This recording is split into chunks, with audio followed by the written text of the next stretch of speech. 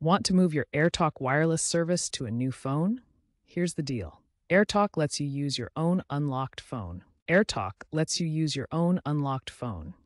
To switch, you'll generally need to transfer or get a new SIM card. If your new phone supports eSIM, even better. The transfer is digital and super quick via the AirTalk app or website.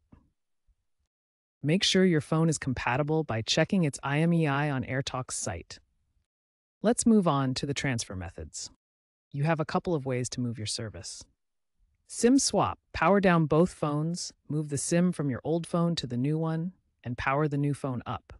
If the SIM doesn't fit or you're upgrading from 4G to 5G, you'll need a new SIM from AirTalk. eSIM activation. If your phone supports it, this is the fastest way. Use the AirTalk app to scan a QR code or enter your device details. Contact AirTalk support to confirm the transfer, and you should be up and running in minutes.